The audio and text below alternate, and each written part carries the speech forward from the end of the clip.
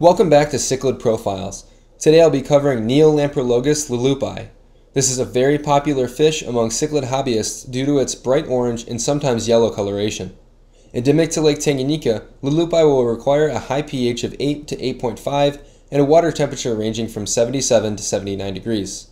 This bright colored fish is sometimes known as the firecracker cichlid, and strains, like the specimens seen here, also may contain a bit of gray around the mouth, which some say resemble a mustache. Like their Neolamprologus relatives, these fish are carnivores and are mildly aggressive. Be careful when keeping more than a pair of leleupi together because they are known to be more aggressive around conspecifics. A diet of mysis shrimp, cyclops, bloodworms, and cichlid pellets will suit this species well.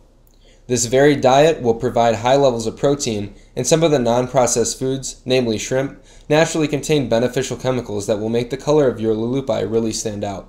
Females of this species are slightly smaller than males. However, other than size, leleupi are gender monomorphic.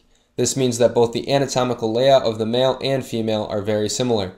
Males have a more prominent facial structure and will reach a size nearing 5 inches, while females like the one seen here usually max out 1.5 to 2 inches smaller than that.